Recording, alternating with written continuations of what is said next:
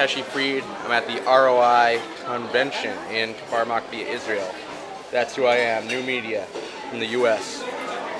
I know there's a lot of talk about what's going on at this convention, but all I really care about, all I actually care about is the food.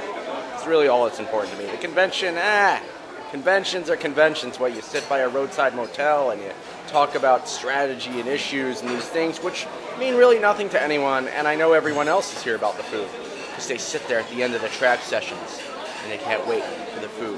And I'm going to give you a little tour of what's going on with the food. Would you like to say hi to the camera? Very famous blogger, Esther Kostanowitz. That's right. What do you have? Glamour. Wow. I'm going to have some meat because I'm powering up for a workshop. Wow. Yeah. I guess she doesn't care about animal rights, as do Israelis in general not care about animal rights. Look at all this meat right here. Mmm.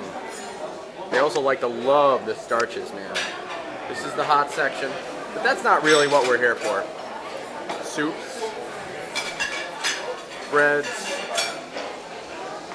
the really left-wing section, vegetarian, gluten-free pasta. The gluten-free people are taking over the world. Gluten-free pasta? What is gluten-free pasta? Yum. To mess with the establishment of pasta, just completely out of line, man. They can take the pizza, they can take whatever, but pasta is gluten. That's the epitome of gluten. Look at the salads.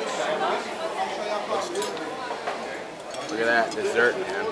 That's just a heart attack waiting to happen right there. That's why they give fruit, to make you feel good about yourself. Mmm, fruit. Pie. Man. Can you imagine driving down the road to a settlement and having a pie stand? Maybe they could do like an interfaith Palestinian Israelis selling apple pie on the side of the road. That would be kind of nice, wouldn't it? Pies. Look at the salads. Oh. Look at that color. Plethora of color. Plethora. Oh, really. Pickles, cucumbers, Israeli salad. Everyone's networking. Bean sprouts, man.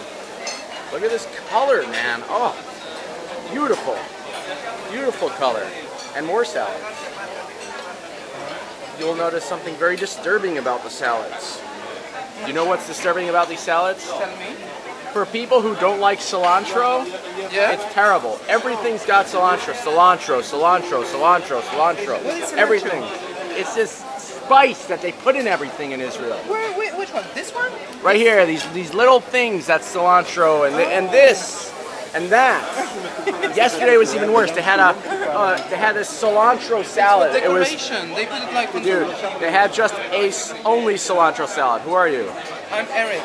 You're gonna be on the YouTube. French guy from Luxembourg. I'm the only one from Luxembourg. Luxembourg, there's like 56,000 people in Luxembourg. A little bit more. Come on, there's 100,000 people living in the city, including 1,000 Jews, and I'm proud to be one of them. You're the only person I'll probably ever meet from Luxembourg. Cool.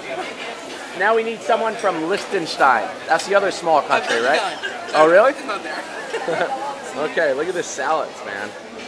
This stuff, I tried it. It looks much better than it is. Look at this. It's like a cilantro proliferation, man. That looks like basil. We're back to the vegetables. And that's it. Reporting live from Kfar Makbia, where the food is amazing.